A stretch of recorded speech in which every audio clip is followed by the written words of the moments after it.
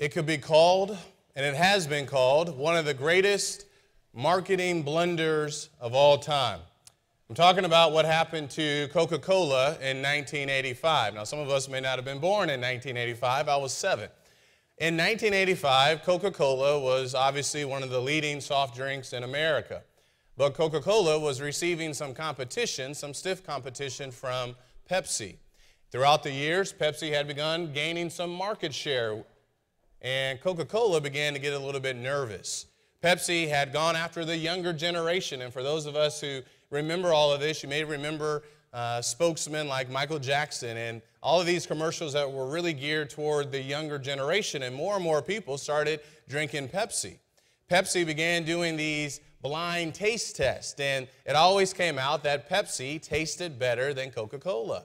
And so Coca-Cola got nervous. They were trying to figure out, look, what are we going to do? We're losing market share. We're losing the younger generation. And so they decided to make a small little change. They said, we're going to change the formula of our product. We need to change the taste a little bit to make it a little bit more comparable to Pepsi. That small change would turn into a really big deal, and not for the better for Coca-Cola.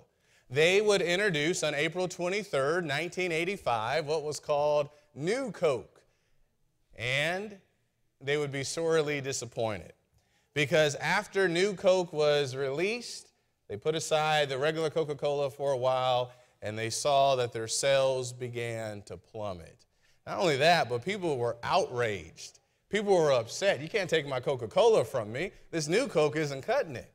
And so people got really upset, and in a span of about 3 months, by July 11th of the same year, they would eventually discontinue New Coke.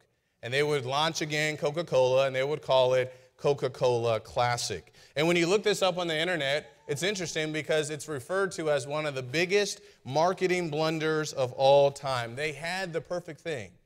They didn't need to change anything, and they would have to learn the hard way. A small change turned into something really, really big. You know, there are a lot of companies that will do things like this.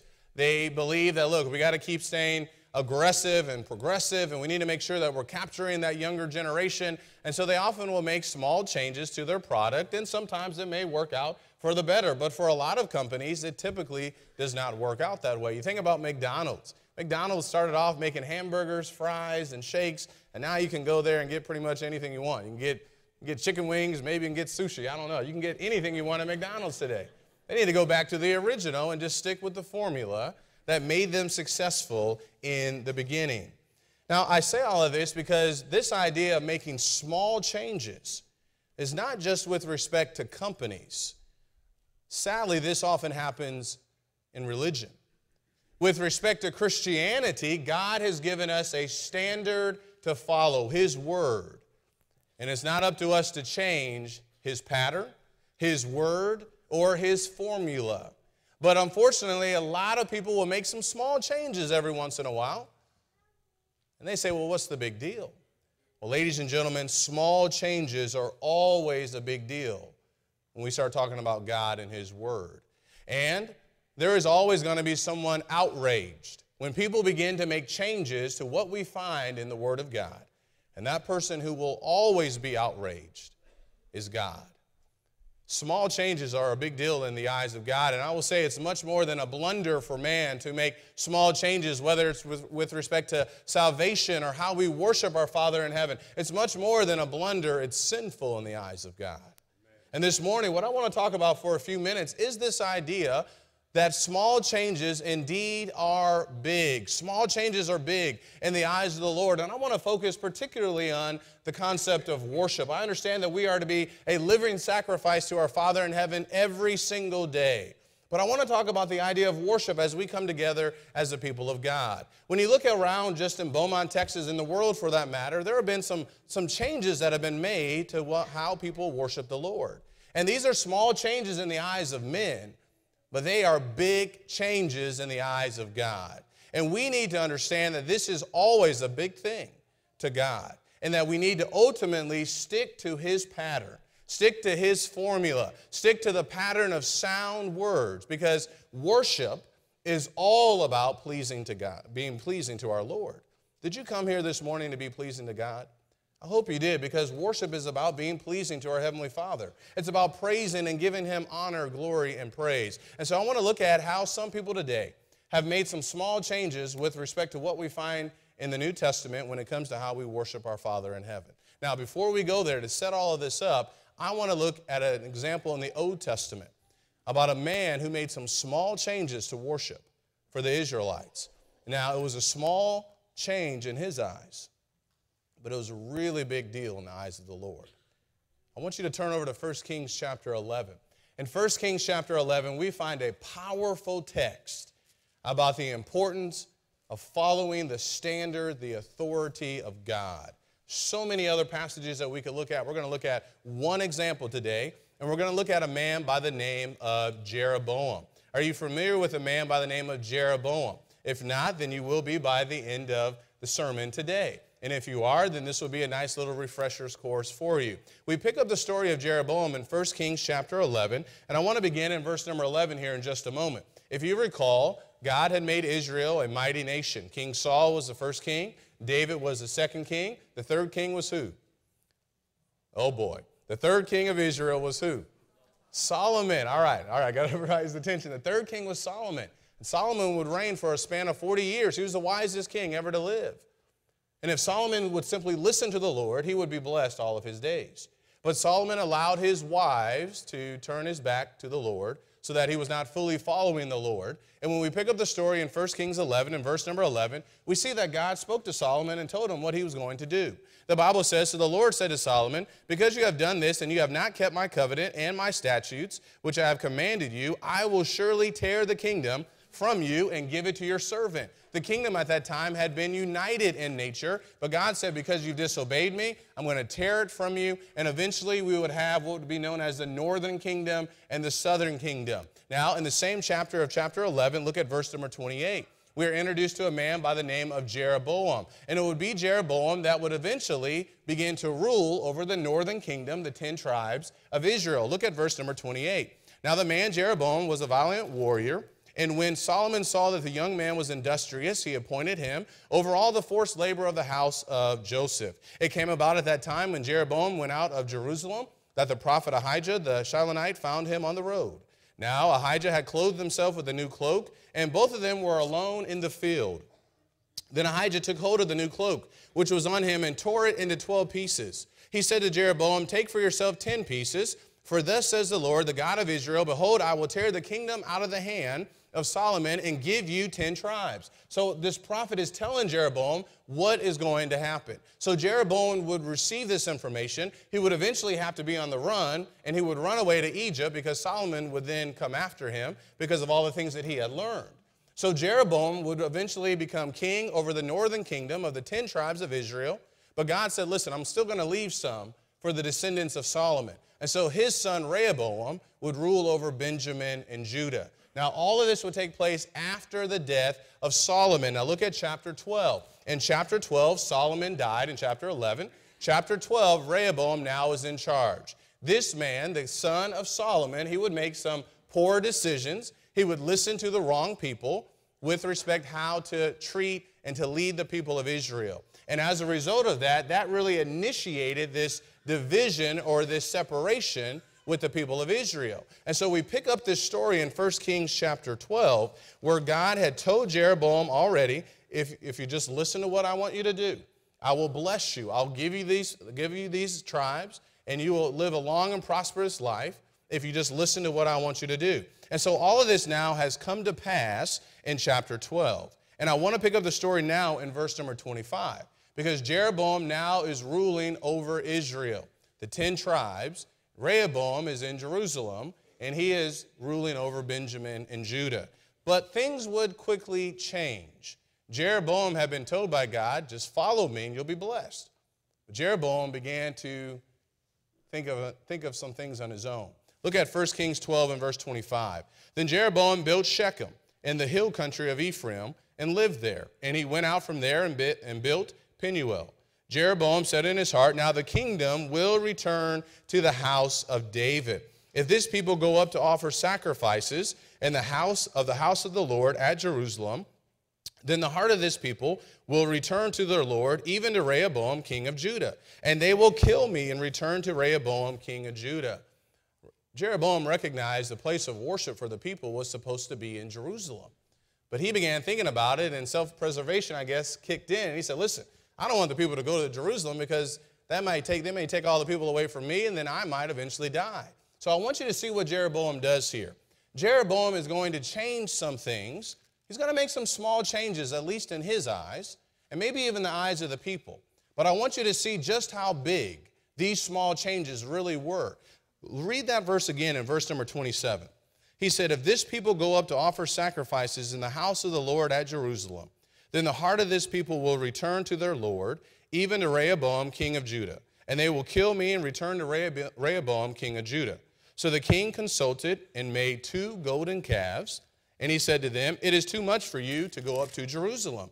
Behold your gods, O Israel, that brought you up from the land of Egypt. He set one in Bethel, and the other he put in Dan. Now this thing became a sin, for the people went to worship before the one as far as Dan.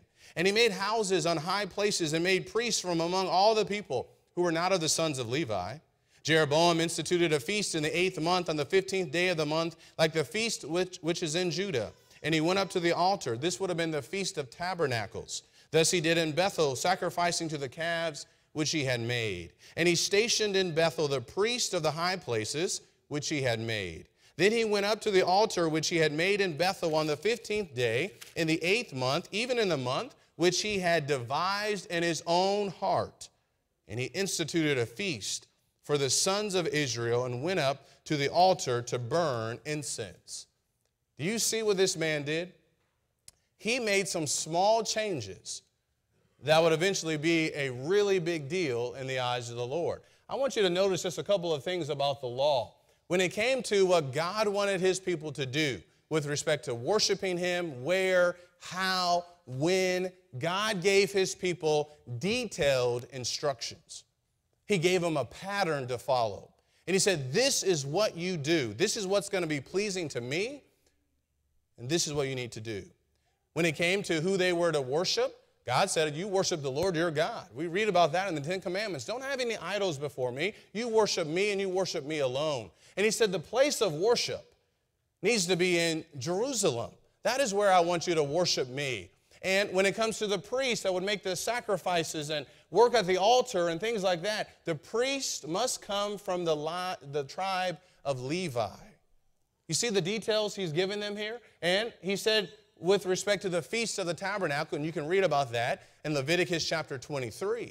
In fact, turn over to Leviticus chapter 23 because I want you to notice the language that the Lord used. In Leviticus chapter 23, and I want you to notice verse number 39, when it came to the Feast of the Tabernacle, this was a feast to help the people remember how the Lord had brought them out of Egypt. And I want you to notice in Leviticus 23 and verse number 29, God gave them detailed instructions. He said, on exactly the 15th day of the 7th month, when you have gathered in the crops of the land, you shall celebrate the feast of the Lord for 7 days, with a rest on the first day and a rest on the 8th day. Now go back to 1 Kings, and I want you again notice what Jeroboam did with respect to the law. Do you see how Jeroboam changed some things? They were small, but they really were a big deal in the eyes of the Lord. Think about this. God said, you worship me and me alone. You have no idols before you. What did Jeroboam do? He made golden calves. He put one in Dan, he put one in Bethel, and maybe these calves were to represent God. And he said, listen, these are the ones that brought you up out of Egypt. Isn't that an amazing thing? I was thinking about why did he do this? I think maybe for a couple of reasons. Number one, he had fled to Egypt, and so maybe he saw some of these things in Egypt. But number two, he knew the people and the history of God's people and how they could often easily be swayed with these idols. And so what Jeroboam did here, he made a small change. He said, listen, I want you to put your attention now on these golden calves. Small change, but it was a big deal in the eyes of God because it was sinful because he changed what God wanted. Think about what he did with respect to worship. He said, listen, it's too far for you to go to Jerusalem. That's going to take too long. You go to Bethel or Dan. I'm going to give you a couple options to make it easier based upon where you live. Now, if you know anything about Bethel, Bethel was a great place. You remember some of the things that happened in Bethel? In Genesis 12 and 13, Abraham built an altar at Bethel. Jacob saw the ladder descending from heaven at Bethel. Jacob, I believe, in Genesis chapter 35, would bring his family back to Bethel. Bethel was a great place. It was a place of worship. But what Jeroboam did was sinful in the eyes of God, because God told him, my people worship in Jerusalem. He made a small change, but it was a big deal in the eyes of the Lord. And then notice this. Jeroboam said, listen, I'm not going to worry about getting men from the tribe of Levi. There's a lot of other great men out there. They can serve as priests. Let's get everybody just to kind of help out. That sounds pretty good. Good intentions. But it was not according to the pattern that God had given his people. And then the last one. Go back to the text and notice again in 1 Kings chapter 12 and verse number 32. Jeroboam instituted a feast in the 8th month on the 15th day of the month, like the feast which is in Judah. And he went up to the altar. Thus he did in Bethel, sacrificing to the calves which he had made. And he stationed in Bethel the priests of the high places which he had made. So he had his own men, and now he had his new location. And he said, we're just going to change this a little bit. Still going to keep it on the same day, the 15th day. We're just going to push it to the 8th month. Surely that's not a big deal, right? Well, ladies and gentlemen, you better believe it was a big deal. Because twice in that text, it says that the things that Jeroboam did, it was sinful in the eyes of God. Verse 33, Jeroboam, he had devised in his own heart. He was not following God's pattern. He had devised in his own heart what he was going to do. Now turn over to 1 Kings 13, and I want you to notice at the end of the chapter, in verse number 33 and 34. 1 Kings 13, verses 33 and 34, God gave warnings to Jeroboam, but he would continue to do evil in the eyes of the Lord. The Bible says after this event, Jeroboam did not return from his evil way, but again he made priests of the high places from among all the people. Any who would, he ordained to be priests of the high places. Hey, you want to be a priest? You come right ahead. Don't worry about what the law says. Don't worry about what Leviticus says, that the priests have to come from the tribe of Levi. Everybody can do this job. It's not a big deal. Look at verse 34. This event became sin to the house of Jeroboam, even to blot it out and destroy it from off the face of the earth. You read Jeroboam, you're reminded all the time in the Old Testament about how he made these small changes, and how these small changes were indeed, my friends, way bigger than just something, or way more than just a small change. They were a big deal in the eyes of the Lord.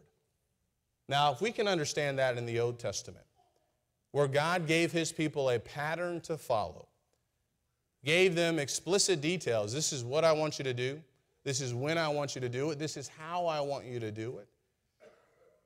Don't you think God is going to do the same for his people today? Indeed, he has. But sadly, there are a lot of people, even though they have good intentions, that have made some small changes to how God wants us to worship that are a big deal in his sight. I want you to turn over to the New Testament, and I want to share with you just a couple of things here. Like Jeroboam, many religious people have made small changes to God's pattern of worship. And what they fail to understand is that what they have done is a big deal. Looking at primitive Christianity, go back in the New Testament, begin in the book of Acts, and you look in the book of Acts, and you can see a pattern of worship for the people of God. You look throughout the New Testament, and we can see that there was indeed a pattern that God's people had followed, and God expects us in 2016 to follow the same pattern. The pattern is not outdated. The pattern is not boring. The pattern is not lame. It is from God, therefore it is perfect, and God expects us to follow it. Do you know the pattern?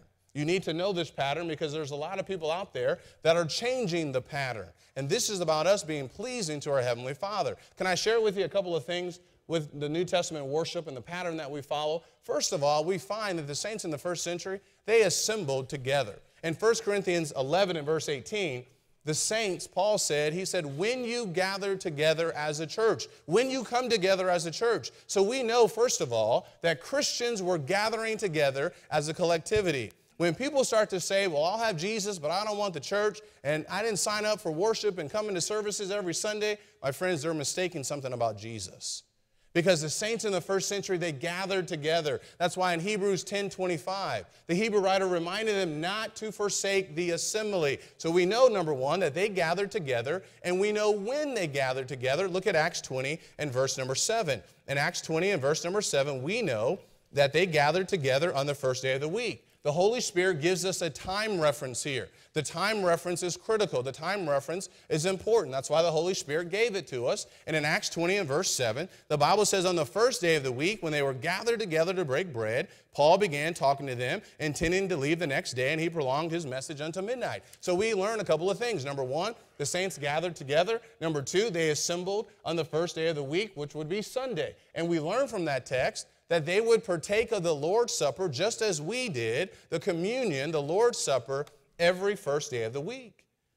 Upon the first day of the week, when they came together, the disciples broke bread. This was a part of the pattern. We know that they were taking the Lord's Supper, and now we are given the time with respect to how often they were partaking the Lord's Supper. Not only that, but from Acts 20 and verse 7, we know that they were teaching and preaching from the Word of God. Paul was going to preach, and that is indeed what he did. In Acts 2 and verse number 42, turn over there, we know that the Word of God was important to them, that they strived to follow in the apostles' doctrine. In Acts 2 and verse number 42, the Bible says they were continually devoting themselves to the apostles' teaching. The Word of God was important to them. In Acts 11 and verse 26, Barnabas and Paul spent about a year in Antioch teaching the Christians, teaching from the Word of God, because the Word of God has always been important to God's people, or for God's people. So we know that they were gathering often. They gathered on the first day of the week. They took the Lord's Supper weekly. They taught and preached from God's Word. We know that they prayed. Acts 2:42 helps us to see that. They were devoted to prayer, not just in their individual lives, but also as a collectivity. And they sang praises to God. In fact, ladies and gentlemen, the only music we find in the New Testament are the saints singing praises to God. Ephesians 5:19, Colossians 3:16, Hebrews 13:15, praising God with the fruit of the lips. They sang and they prayed to their Heavenly Father as they came together and worshiped the Lord. And notice something else that they did. They gave financially for the work of the church and for benevolence. Look over in 1 Corinthians chapter 16, a popular passage, but good for us to read again. 1 Corinthians chapter 16. And I want you to notice a couple of verses here. We know that this was a part of the pattern in the first century. Paul said, now concerning the collection for the saints, as I directed the churches of Galatia, so do you also. This collection was for a particular group of people. On the first day of every week, each one of you is to put aside and save as he may prosper, so that no collections be made when I come. When I arrive, whomever you may approve, I will send them with letters to carry your gift to Jerusalem. Folks, we can find a pattern in the first century with respect to what the Christians did as they worshiped their Heavenly Father. But a lot of people today, and while they have a lot of good intentions, and listen, this is a warning for us. While people can have good intentions, our responsibility is not to try to change worship, not to try to improve it or try to devise something in our own hearts. Our responsibility is to follow the pattern of sound words. And what happens today is that a lot of people have the mentality of Jeroboam, where they say, listen, I'll make it a little bit easier for the people. Let me show you some things that people have done, what many people have done with respect to worship today. Many people now say, well, let's just assemble on Saturday. It's more convenient. Sunday, you can just relax. No more Bible class at 9:30. You can sleep in, and you can catch the entire game. We assemble on Saturday. It's a little bit more convenient maybe for people out in the world. The pattern we find is that the first day of the week held great significance for the people of God. Jesus was raised on the first day of the week. The church was established on the first day of the week. The disciples came together on the first day of the week. And yet, a lot of people say, well, listen, gathering on Saturday, that's just a small thing. That's not a big deal, right? Small changes are always a big deal in the eyes of the Lord.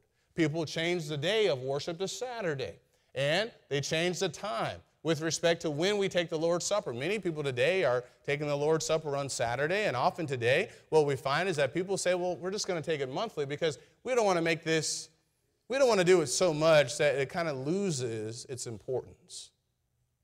Small change. What's the difference between every first day of the week, 52 times a year, to 12 times a year? We're still remembering our Savior Jesus. Is that a big deal? According to God, it is a big deal because he's given us a pattern to follow. You see, Jeroboam, that was his thinking. That's not a big deal from the 7th month to the 8th month, but when God gives us a pattern, he expects us to follow it. Small changes are always a big deal in the eyes of the Lord. Now, there are people who still teach and preach God's word. You can go to a lot of churches, and you're going to hear the Bible being taught, you're going to hear people preaching, but a lot of people today say, well, teaching the Word of God, that's not enough. It's 2016. The Bible is old, it's outdated, and we don't want to make people feel uncomfortable. We need to spice up worship a little bit.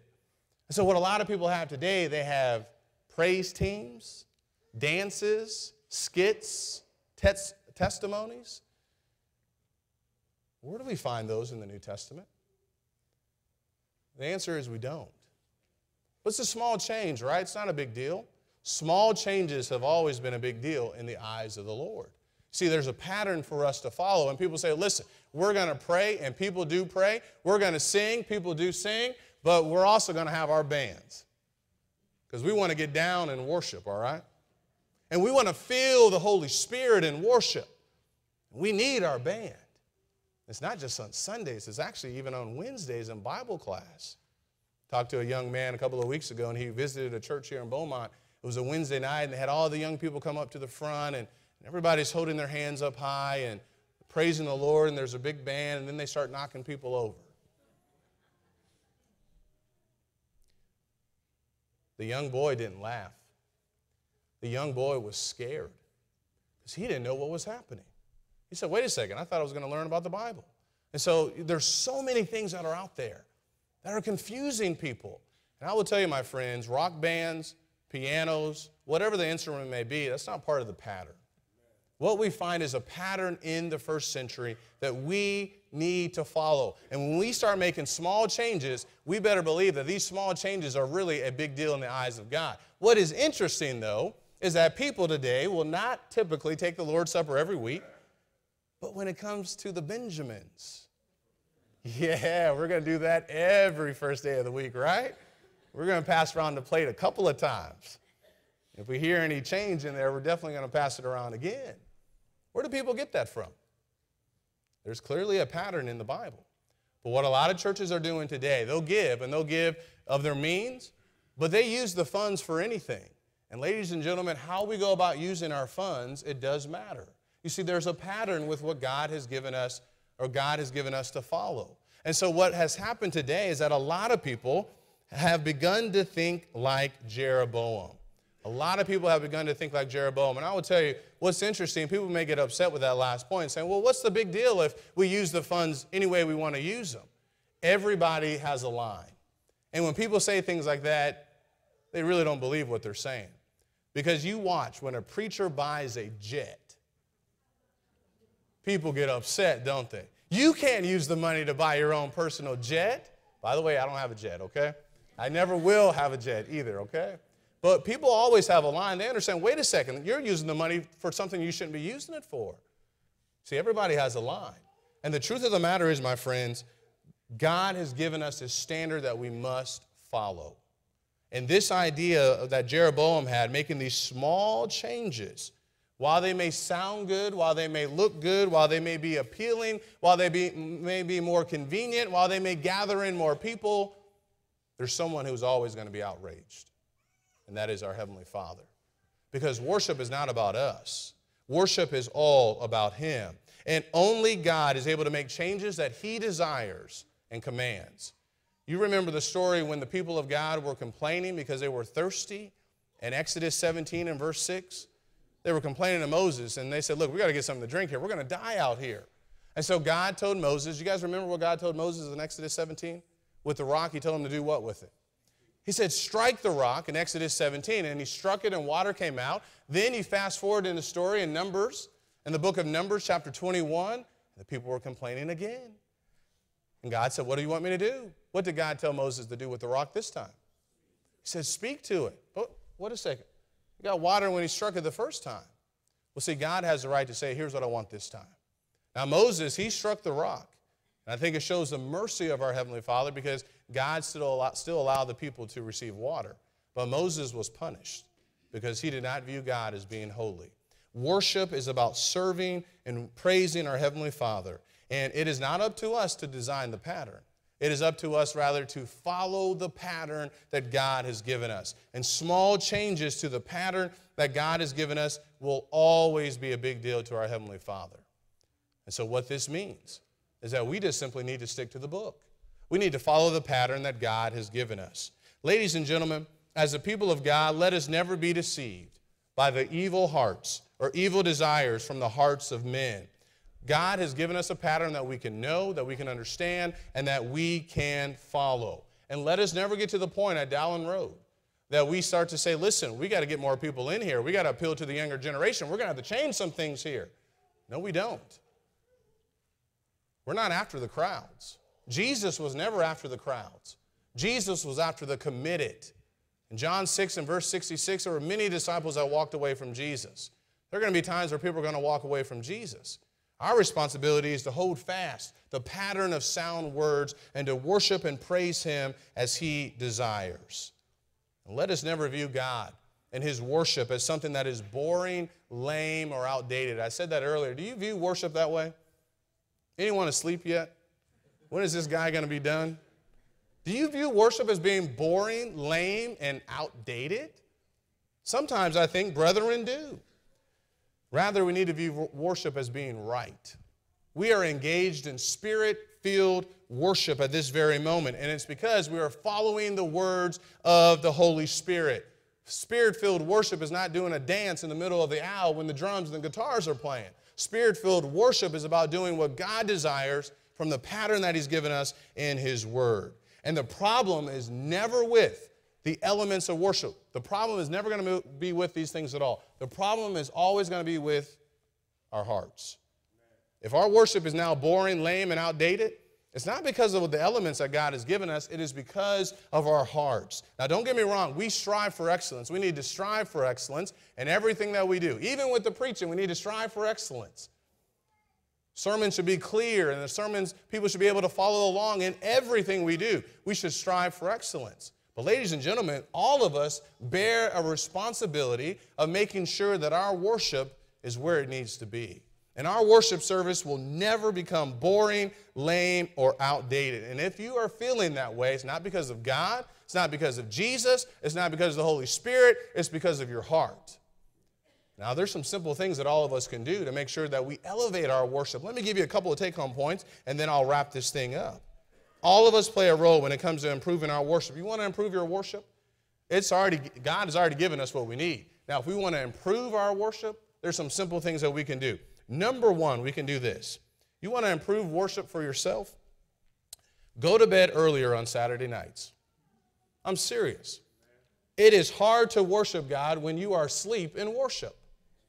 You can't do it. I remember when I was young, I used to go to the movies with my sister Tanya, and we'd see the midnight show. And so we're not getting home till like 3 in the morning. And I'm sitting on the pew like this, just praying that the preacher would just please hurry up. There's one time in Rockford, I got back to services. It was evening night services, and I had my head down on the pew. And I slept through like the entire sermon.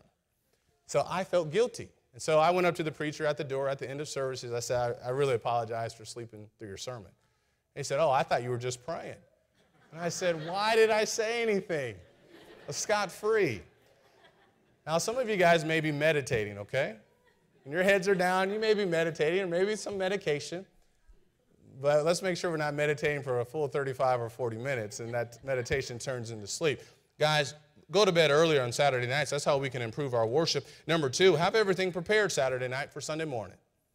Am I the only one that feels rushed Sunday morning? You're running around. You know we got to be here at 9:30, but Sunday morning is like, what just happened? It's Sunday morning. Have some things prepared. Husbands, help your wives out with the children. Meditate, number 3, on God and His Word prior to arriving at the building. I will tell you guys, playing video games 5 minutes before worship begins is probably not going to get your mindset where it needs to be.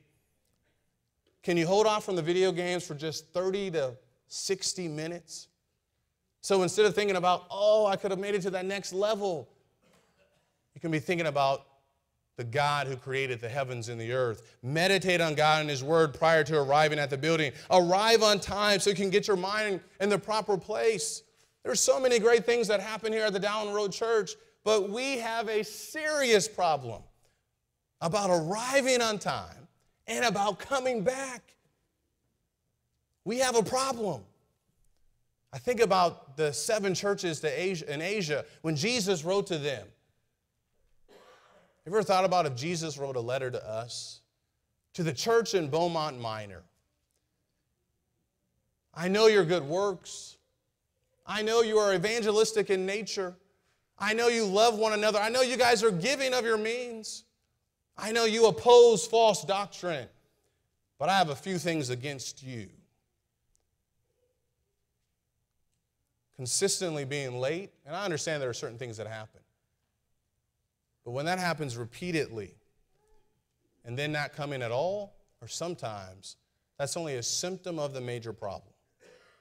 It could be that maybe some of us have the problem of apathy or indifference. Folks, God is in our presence, and we are worshiping our King.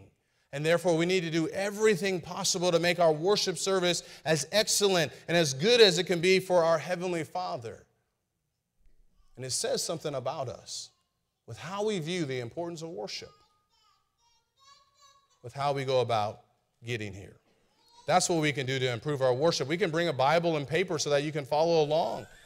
You can examine your heart and remember that God is in the audience. We all need to do that. We can all need to sing and make a joyful noise. All of us need to sing. We don't have a choir here. All of us need to sing and make a joyful noise. And most importantly, we need to know that what we are doing is a really big deal in the eyes of our Heavenly Father. We are worshiping our King, the one who created the heavens and the earth. So our responsibility is to stick with what He has, and to make sure that we are doing everything possible to make our worship pleasing in His sight. And the things we just looked at, the things I just mentioned, we can put these into action right now. We can put them into action at 5 o'clock. We can put them into action in a couple of weeks when the Super Bowl is on and make sure that we're here at 5 o'clock. Because we're worshiping the King. We're worshiping our Savior. When it comes to following God's pattern, there's a lot more at stake for us than changing a formula like Coca-Cola. For Coca-Cola, it was market share and money. For us, it's about being pleasing to God, and about making sure that we are right with Him. Let's make sure that we do our very best for our Father in heaven. Let's hold on to the pattern that He's given us. Maybe there's someone here this morning who's not a child of the King. Let me just say this, and then we'll sing the invitation song. There's a pattern with respect to what God wants you to do to be saved. He wants you to believe that Jesus is the Son of God. He wants you to turn away from your sins. And He wants you to be immersed in water for the forgiveness of sins. Nowhere in the New Testament do we ever find someone saying the sinner's prayer. And I don't care what T.D. Jakes says or Joel Osteen or any preacher here in Beaumont, Texas. No one ever said the Lord's Prayer to be saved. Small change, big deal. Make sure you don't lose your soul by not following the pattern that God has for you. You need to be saved? We invite you to come forward right now as we stand and sing.